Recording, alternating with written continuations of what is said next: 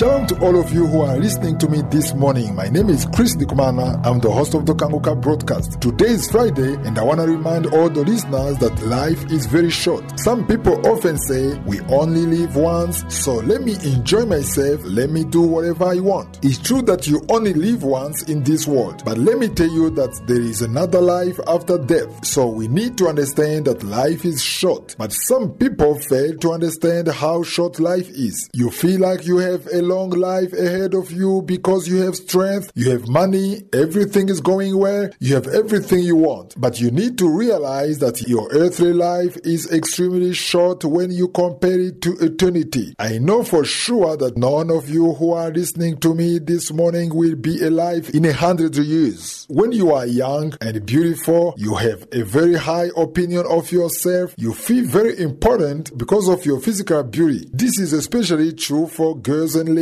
You may love what you see in the mirror today, but I can assure you that in 50 years you will look very different from now. You will definitely no longer have the same beauty. If you speak to ladies who are in their 70s or 80s and you ask them how they used to look 50 years ago, if you ask to see old pictures of them when they were young, you will see that they have changed a lot because our bodies age and they eventually come to an end. The more your body ages, the closer you are to the end. The Apostle James compares life to a vapor. In James chapter 4 verse 14 he said, "You don't know what will happen tomorrow. For what is your life? It is even a vapor that appears for a little time and then vanishes away." I want you to understand that you need to use your short earthly life in order to prepare for the afterlife. There is another life after your physical death, and that life will last forever. Whether you like it or not, one day your body will die and you will have to leave this world. Your physical body is like a house that contains your spirit, and one day you will have to leave that house. That's why you need to prepare your soul before you leave that house. Many people are living in sin and they do whatever they want. You are enjoying yourself, you are living in fornication, you lie, you consume drugs and alcohol. But I want you to understand that all those things will come to an end. If you are enjoying yourself and you keep satisfying all the desires of your flesh, you need to understand that there will be another life after death. That's why you need to abandon your sinful ways. You need to stop living in fornication. You need to prepare yourself for another life which will last forever. That's why you need to repent. You need to get on your knees and call on Jesus so he can come into your life and you can receive forgiveness of sins and eternal life. You can do it right where you are, or if you need assistance from a servant of God, you can give us a call at +256 7813 77337.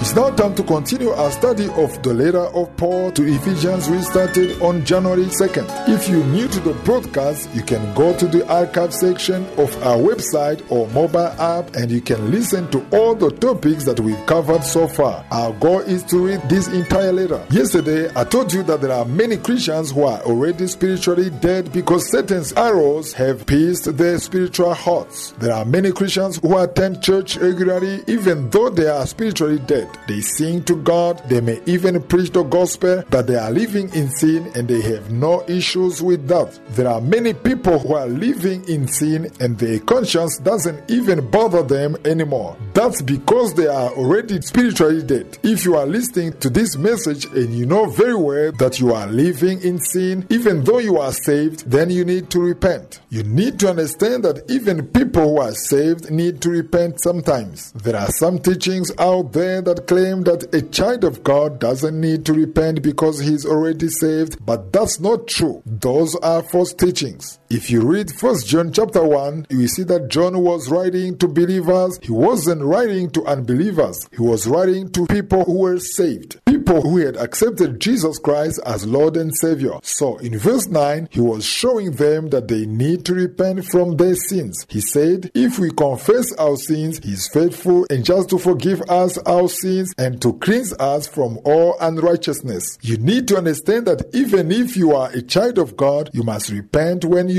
sin. In the first part of this broadcast, you may have thought that I was speaking only to unbelievers who are living in sin, but there are also people who are saved who are now living in sin. And if they die in their sins, they will miss out on heaven. That's why you should always repent when you feel convicted of sin. You need to understand that repentance is not limited to confessing your sins. Some people wrongly think that repentance means to confess your sins. It's true that you need to confess your sins with your mouth, but the most important thing is in confession. The most important thing is to turn away from your sins. You need to confess your sins and you need to turn away from them. You should say, God, I have done something wrong and I don't want to do it again. That's the true repentance. You turn away from your sins and you go in the opposite direction. Let's go back to the topic of the armor of God. We saw that the second component of the armor of God is the breastplate of righteousness. And now we are going to talk about the third component of the armor of God. Verse 15 says that your feet must be fitted with the readiness that comes from the gospel of peace. In those days, the Roman soldiers used to wear strong sandals on their feet because they had to walk long distance and they also had to fight in fields that had many stones or many thorns. Today's soldiers don't wear sandals. They wear boots that are very solid because they have to operate in many different areas that could contain rocks or thorns or trees or other things that could prevent them from moving around easily. The soldiers wear very strong boots so they can be able to continue their journey. So the verse says that you must put on your feet the sandals of the readiness that comes from the gospel of peace. It means that you need to be ready to share the gospel. You need to have a zeal for sharing the gospel. In other words, if you are saved, you need to share the gospel. You need to understand that it doesn't mean that you must preach the gospel in the church or in a big conference. Sharing the gospel means to be a witness for Jesus, and you can do it in many ways. You can tell people about what God has done in your own life. You can share your testimony with your co-workers. You can tell them about Jesus and how great He is. You can share the KANGUKA broadcast with your co-workers or with your classmates so they can be able to listen to them. Even if they refuse to listen to them, at least you've done your part. If you are saved, if you've accepted Jesus Christ as your Lord and Savior, and you don't tell anyone about Jesus, if you don't encourage anyone with the Word of God, if you only post about yourself on social media, you only put pictures of yourself on your WhatsApp status so your friends can see how great you look, it means that you're not wearing sandals of the readiness that comes from the gospel. It means that you don't have a zeal for sharing the gospel. You should put Bible verses on your WhatsApp status. You should post encouraging verses. You should post verses that talk about Jesus and His power. You should post verses that declare that Jesus is Lord. That's how you put on the sandals of the readiness of the gospel of peace. Whenever you put something about Jesus on Facebook or Instagram or WhatsApp or any other social media account, it means that you are wearing sandals of the readiness of the gospel. If you share the gospel with your co-workers, if you tell them that Jesus is Lord, if you share with them the messages that you hear on Sunday at your church, if you share with them some YouTube links so they can be able to listen to the sermons, it means that you are wearing the sandals of the readiness of the gospel and you are engaged in spiritual warfare against the enemy. But if you don't do anything, you just go to church and you listen to the sermon and then you go back home and you just go on with your regular life and no one knows that you are saved. No one ever hears you testifying about what God has done. You don't share the gospel with anyone. You don't share the gospel with your friends or your co-workers or your classmates. It means that you are barefooted. You are not wearing the sandals of the readiness of the gospel, and it will be hard for you to grow spiritually.